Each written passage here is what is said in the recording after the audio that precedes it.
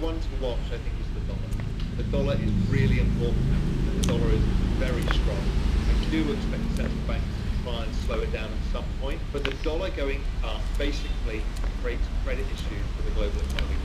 We've already seen places like Nigeria running short of dollars. We're seeing it in Sri Lanka. We're seeing it in the periphery. It always happens in the periphery first and then comes back. So there is liquidity issues further out the system. So just keep an eye on the dollar. The more the dollar goes up, the more liquidity issues you're likely to face, and the world struggles with it. So just keep your eye on that. Look, there's big picture things. I covered gold in the update that I did, which is right now you don't know who owns what assets. You don't own anything because the government's taken it away from you, which is we've kind of known, but it's been writ large in the last few weeks. And I think even though gold's coming off, it had a good squeeze higher. I think we're going to see more action there. The one to watch, I think, is the dollar. The dollar is really important, and the dollar is very strong. I do expect central banks to try and slow it down at some point, but the dollar going up basically creates credit issues for the global economy.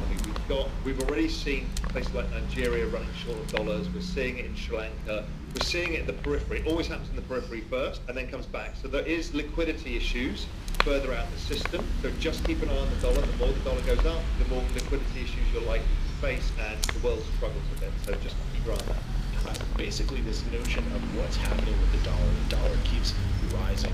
Give us your context on that and how it ties in with what we just heard.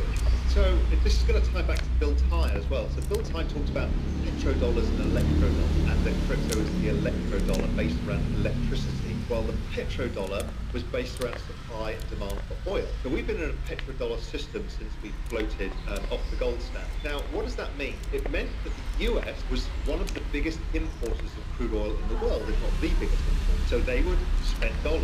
These dollars floated around the global system, keeping it liquid. But the shale oil revolution, as Russell points out, did the opposite. It meant that the US didn't need to import as much. Yes, it has to import some different grades of crude and stuff like that, but generally speaking, it's self-sufficient in oil. So that is a lot less dollars into the global system. So if there's a lot less dollars in the global system, the dollar goes up. It's like peak burning. It's like Bitcoin supply